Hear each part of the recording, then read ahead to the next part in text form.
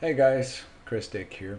We're going to carry on with our discussion on parameters in SQL statements.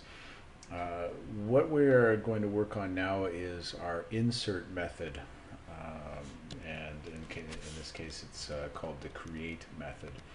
And in the process of doing so, we're going to use some other parameters, and we're going to be doing a lot more parameters.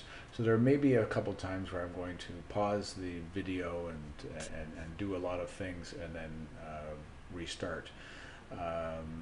So it may be a little trickier to follow along, but with some luck, we should be able to get through it pretty easily.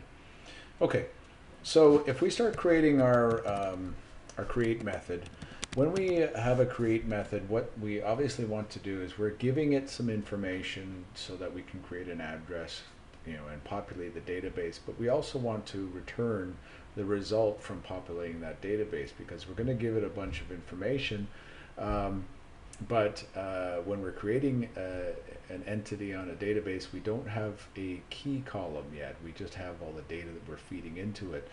When the information is input, the database will send us back its identity column, which is in this case we're looking at addresses, so that therefore means that we should have an address ID after we create an entity on the table.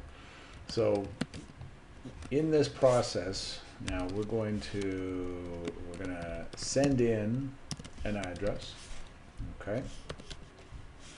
And that means that we are going to, return the item back with the new address ID, okay?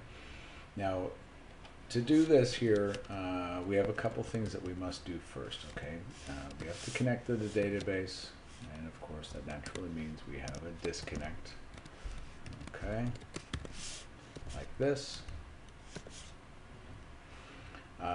We are going to set up an SQL command here, okay? Just like this, and we're going to call that command equals new SQL command. All right, now it's got these red underlines, so I'm going to add that into our object. Okay. Now I was trying to avoid this earlier, but as I recognize going forward, we're going to have some minor functionality available to us in our repository, but we're still going to keep some of the more common things that we do in our base repository until we start getting into reflection, in which case we'll be able to eliminate a few things that we do redundantly in our classes. Ultimately, the whole goal behind object-oriented programming is to eliminate redundant things in our programming and make them a little bit more elegant. So hopefully we'll get to that point. Okay, so we have a few things that we have to do, and in our base repository, if you recall, we have this list of parameters. Okay, we're creating an address insert, okay, which means that the address, just a general address, has a few attributes that we have to be familiar with. So what we're going to do is we're going to go into create a new SQL file, okay. If you can't find it here, you can just go up here and type SQL, and that should bring us to SQL file. All right. We also want to connect to a database here when we're doing a search on using a new SQL file, because it's not going to automatically be connected to a database.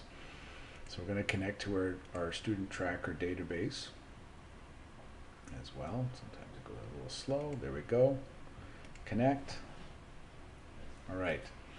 Now, in the process of inserting data, if you recall from the other SQL tutorials, we talk about inserting. So we look at data inserting into addresses. We are going to start off with, we want to put in student ID, for example. All right. We also have a name the object. Let's just go alphabetical order here. We go city, country. What else do we have? I'm just doing control space, by the way, to keep adding things in. Now remember here, if we're inserting data, we don't need to update create date and edit date, nor do we have to update the key column, because that's not, these are all things that are updated on insert, okay? We've already got name in there. We're going to add in postal code, province, we have street, name, street, number. What else do we have here? We almost got everything. I think we've got everything here. Good. Okay. Now, the next step is to add in the values. Oops, I didn't spell that right. Okay, and values goes in like this. Okay. Now remember, we're using parameters. So in our statement, all the parameters that we have an @ symbol next to them. Okay. So we just do it like this. Put an @ symbol next to each one of these parameters or values. Okay. And I'm just using cut and paste here so that it makes it very quick to move through. And I go back over. Now in this command, okay, if you recall from using this before, if we put that @ symbol next to our string, I can start working with this as though it's kind of like a big story. All right, so if I go over here, I can just paste in a bunch of text in the middle, and it should fall through pretty easily. Okay. All right. Now I'm going to introduce something else into this statement, and this will be used a little later, and I'll explain it to you. This one is called the scope identity. Okay, and the scope identity will return our new address ID, okay, like this, scope underscore identity, okay, and I usually like to put a little semicolon there. All right, so that will be used to return our new address ID after we do the actually execute our command. Okay, now we have some parameters that we're going to add in, and to do this, we're going to do parameters equals new, whoops, here we go, list of parameters. Okay, now there's a couple ways of doing this. They're probably a little more clear or concise or smaller, but I'm doing this for so that everybody can see what's happening. Okay, so we do parameters.add. We'll do new parameter. Okay, and we'll start off. Now I'm going to be pausing here in a moment just to as I get through a couple of these, because they do take a little bit of time. Okay, so parameter name equals student ID, and this, remember, this has to have the @ symbol next to it. Okay, we also have an SQL data type, which is equal to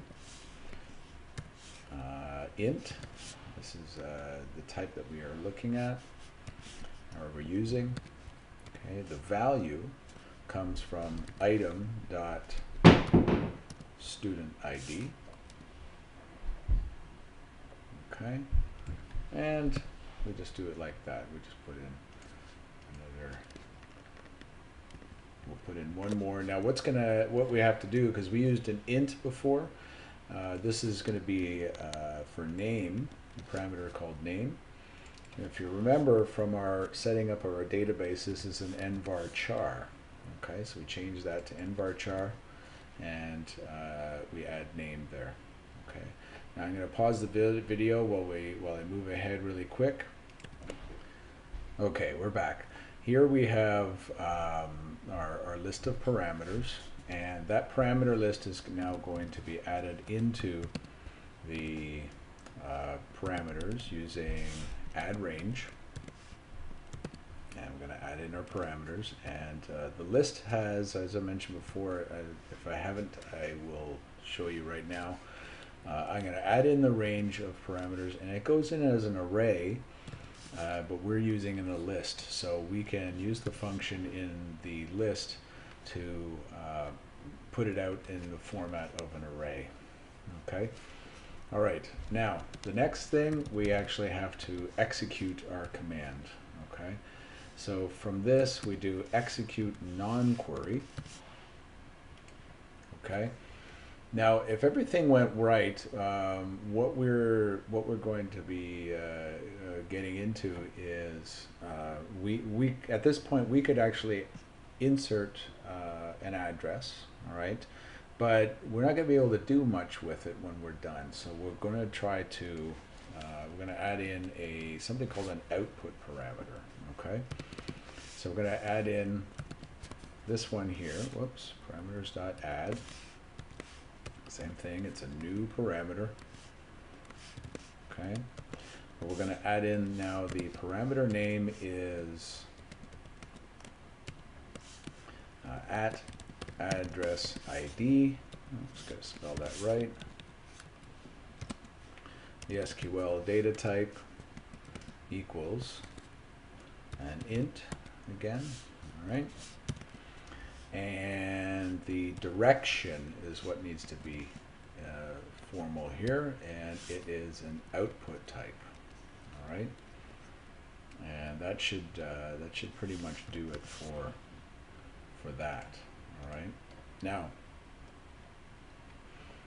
after we have executed our command, all right, we're going to update the address ID with the information that we got from our query.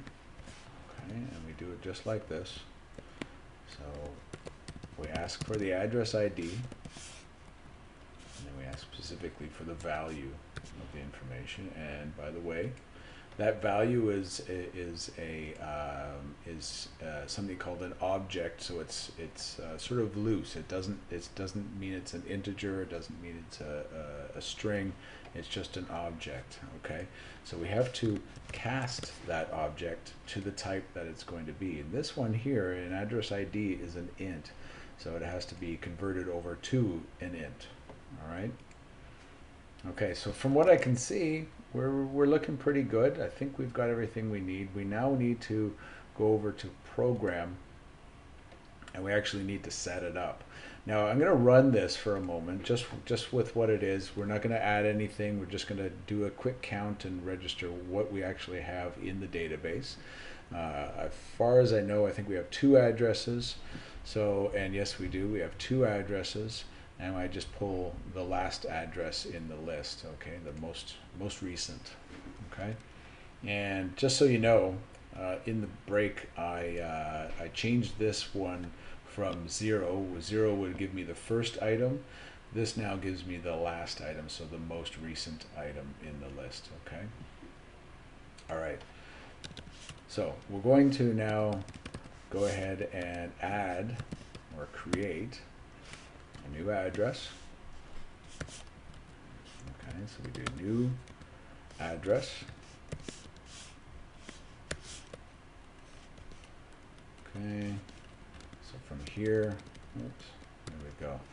From here, I'm going to start off by adding some details about the city. Let's go with Toronto. And again, I'm doing control space. Country, we're in Canada, why not? Why not add Canada? Don't need all that information. We need name. Okay, name is my other home because the other ones are just the home. Okay, so from name, postal code. Let's add in postal code. So is that it? Yeah, there we go. 6 characters. Okay. And province equals Ontario. Almost done, guys. Street name. is easy street. Get so creative with these things. And then our street number, we'll just do 123. I think we're almost done. We just need our student ID, which is 1. Okay, so that should do everything. We're creating the address, and I also want to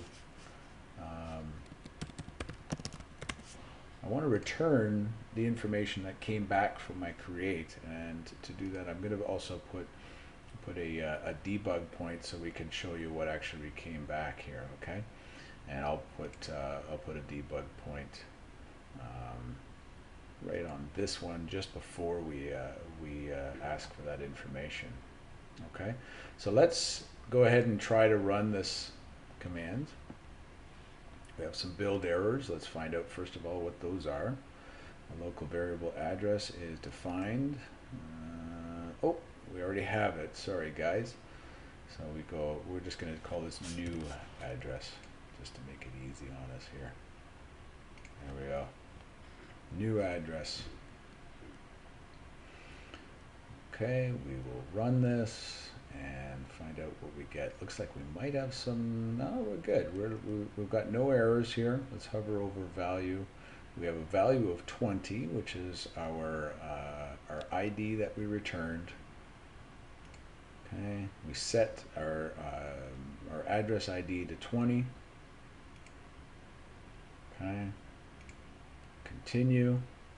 So that means that our new address, if I go over here, I now have an official address ID.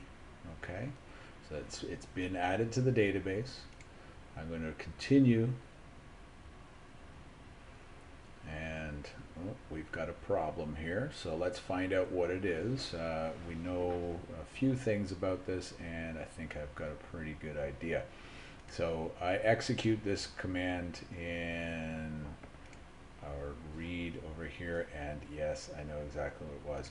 So when I created this set of parameters, what I have to do is I have to also nullify the parameters.